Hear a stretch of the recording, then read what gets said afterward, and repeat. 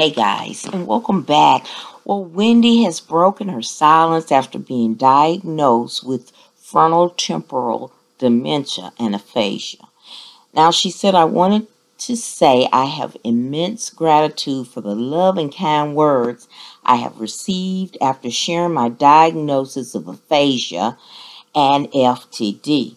Let me say, wow, your response has been overwhelming. Now, she told People magazine this on Friday. Now, the message shared with me have touched me, reminded me of the power of unity and the need for compassion. I hope that others with FTD may benefit from my story. I want to also thank the Association from STD for their kind words of support and extraordinary efforts to raise awareness for FTD. I continue to need personal space and peace to thrive. Please just know that your positivity, encouragement, and deeply are appreciated. And she signed off. Now, the posts have contacted Wendy's rep for comment, but didn't get a reply. Now, I myself don't believe Wendy said all that. I mean, this is her care team, quote, care team, not her family. Her, quote, care team is saying all of this. Now, this comes ahead of the release of her two-part Lifetime documentary, which airs tonight, entitled Where is Wendy Williams?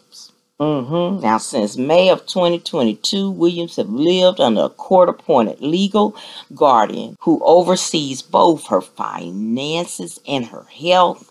Now, her family has claimed that her legal guardian is the only person with unlimited access to Wendy and have questions if their decisions have been in Wendy's best interests. And because of this two-part documentary, her acting temporary guardian, whose name is Sabrina Morrissey, filed a lawsuit against Lifetime parent company A&E TV this week, seemingly in an effort to delay the release of the tell-all. Don't want people to know, don't want this out. But reps for A&E said on Friday that Lifetime appeared in court and that the documentary will air on tonight as planned. Now, on Thursday, Wendy Williams' care team revealed. Now, all of this is before the documentary. Before this, we hadn't heard where Wendy was. We were thinking she was with her family. But now, since this documentary is coming up, her care team and everybody's want to tell everything now. So on Thursday, her care team released a statement, which I believe this is still the same people who just released this statement saying that Wendy said it. Wendy ain't said that. But they revealed her diagnosis, which is the same two medical conditions of Die Hard star Bruce Willis is battling.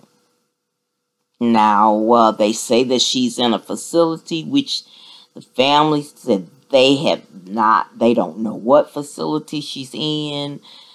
They haven't laid eyes on her. Her niece said that, she talked to her for 4 hours. She sounds good, but hey, they can't call them. And when Wendy calls them, it's on a block line, so they don't know where it's coming from.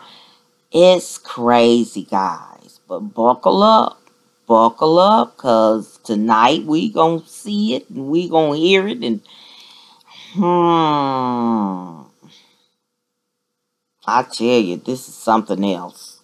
Now, her care team also says that Wendy is still able to do many things for herself, that she maintains her trademark sense of humor, and that she may get back to work. No. But I think this whole thing is going to shine a light so bright on this Wendy Williams situation that her family's Thank you so very her family much for may watching, be and I able hope you will to get her back. like, share, Because this is and crazy. subscribe to Why my her channel. family don't have It her is in the first always place. important. And they've Be taken blessed, control. They've actually, to me, this is me, seems like they kidnapped her. Taking over control, full control of her finances, over what she eats, what she does, who she talks to. Then, guys, hey, you know the conspiracy is out. Hey, they don't want you to see her. They don't want you to talk to her. They don't want to. She's a clone. It ain't Wendy. What y'all think?